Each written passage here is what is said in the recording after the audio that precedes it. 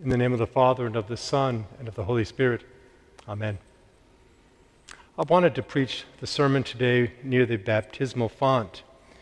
All Saints is one of the 4 feast days during the year in which baptisms are particularly appropriate.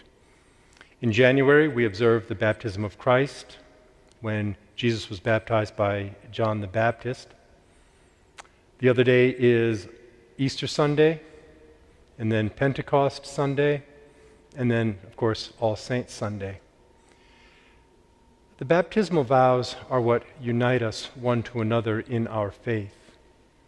We use the creed as a touchstone, and although we may have varying beliefs connected to the creed, we still use it as the base upon which we build our faith, where we look at God, the Creator, Jesus as Redeemer, and the Holy Spirit that connects us and guides us.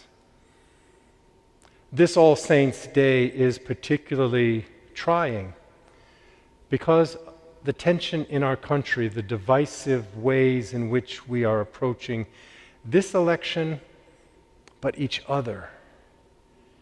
And it's important to stay rooted in our baptismal vows, which we will renew shortly after the sermon. But we renew these vows, and they talk about seeking Christ in all persons, seeing the dignity of each person. These days it's so easy to forget that. We get lost in our arguments and in our divisions. But I'd like to remind us that a lot of the conversation has been hijacked by those on opposite poles, the extremes on the right and the extremes on the left, who are trying to decide for the rest of us, mostly in the middle, what our agenda should be. You're either with us or against us. You're either all for us or all against us. The extremes want us to take sides, and they will pull us apart and divide us. And I think it's important for us to remember that we are people of goodwill. We have common values and we share common values, and those of us who are in the center, right or left, but central, need to pull the extremes into the center with us rather than allow them to pull us apart into opposing and warring camps. The threat of physical violence is real. We've seen many examples of it. But even beyond physical violence, there's spiritual violence and emotional violence, which is even more pervasive. These are scary times between the election, just the animosity in our political views and in our social views, and add to it the pandemic, the levels of stress, the feelings of crisis threaten us in ways that we've not been threatened before. And that's why it's important to come back to God, come back to the font, and to come back to our baptismal vows, because it is here that we stay rooted and stay grounded. The gospel lesson had Jesus delivering to his disciples and his followers what we call today the Beatitudes. Blessed are the poor in heart. Blessed are the meek. Blessed are those who hunger and thirst for righteousness.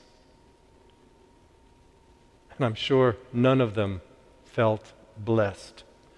Which of us feels blessed when we're grieving? Which of us feels blessed when we feel like we have been wronged?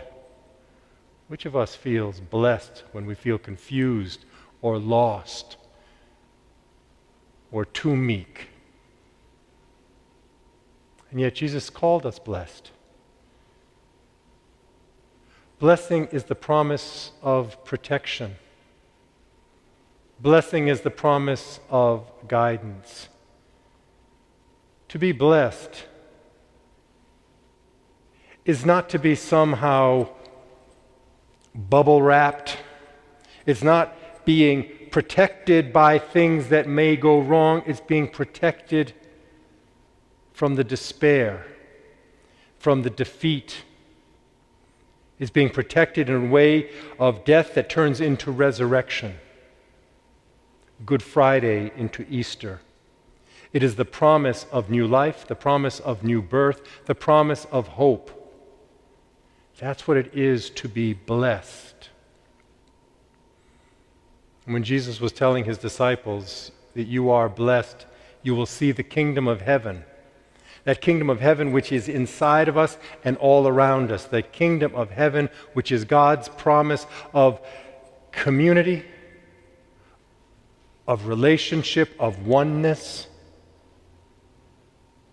To be blessed is to be reminded that we are loved by God and will not be abandoned.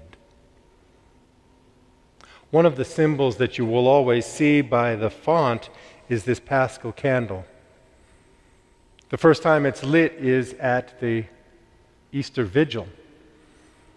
And it represents Christ. And through our various ceremonies during Holy Week and the Easter Vigil and Tenebrae, it's a symbol of Christ's resurrection and Christ's triumph over death. It's the promise of eternal life, and that's why it is here at the font. When we do baptisms, when we baptize the babies or adults or whomever we baptize, we give them these small candles. And these small candles are a reminder, because we light it from the large Paschal candle. It's a symbol of their share in Christ's promise of eternal life.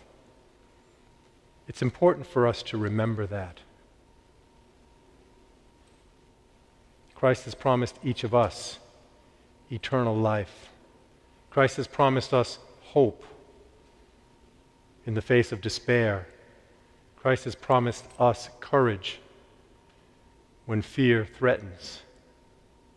It may not feel like that, but we also get promise of community. Fellow believers in Christ, fellow believers in God's love, and fellow believers in hope.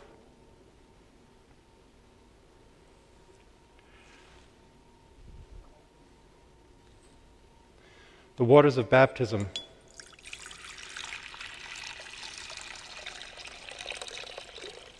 a powerful symbol of washing away sins, a powerful symbol of dying to sin and rising to new life, a symbol of connection to each other. When these waters are brought to a new person committing themselves to Christ, we share in that as we renew our own baptismal vows. It's so important this week in particular. This week when so many of us feel lost, whether on the right or the left, red or blue, those who would divide us even further need to be reminded that we are a community. Every war that has been fought by people who believe that God is on their side. As opposing armies fight each other and face each other, each one believes that God is on their side, supporting their cause, sharing their opinion. I don't believe that. If God is on any side, God is on the side of humanity. Where there is justice, where there is love, God is there. One thing that both sides of any conflict share is the ability to have love. It's the ability and the desire to live peaceful lives, secure, prosperous, related. We disagree so violently on how to achieve these goals, but at heart, that is a common value. I believe God is on the side of love. And it's that common ground that conflicts have to be resolved. We cannot resolve them through violence, spiritual violence or physical violence. We have to resolve them through our common humanity, the dignity that we ascribe to one another, the relationships that we foster and nurture, and build the relationships into which we have been baptized.